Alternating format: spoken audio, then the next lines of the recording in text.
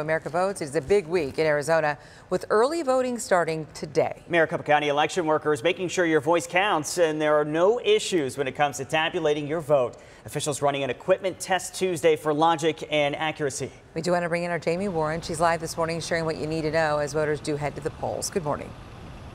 Good morning, Kaylee and Nick. Election officials tell us that they are expecting record high participation in this year's election. That means the staff here at the tabulation center will be very busy counting a lot of ballots. And right outside of the tabulation center, they have a 24-hour drop box. So once you get that early ballot in the mail, you could come here and drop it off before Election Day. We also have some additional dates that we want you to keep in mind. You'll probably get that early ballot in your mailbox a few days from now, so just keep checking.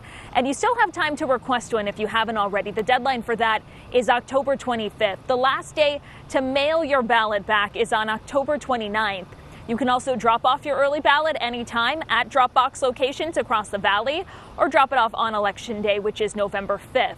BeBallotReady.vote has a map to show you locations that you are allowed to go to, and you can go to any voting location. We also have information on abc15.com/voter guide. Maricopa County Recorder Stephen Richards says that in 2020, about 15% of registered voters voted on actual Election Day.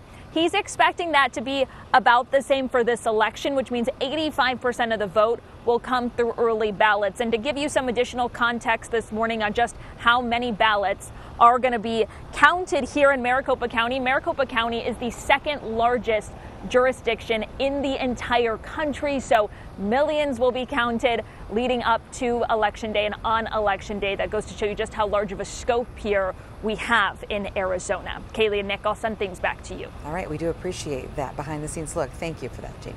And ahead of the November election, other swing states like North Carolina, Pennsylvania, Nevada, and Michigan are seeing a high volume of mail-in and absentee voting. That's prompted multiple lawsuits from Republicans, but Democrats have also been waging legal fights there to make sure these votes get counted.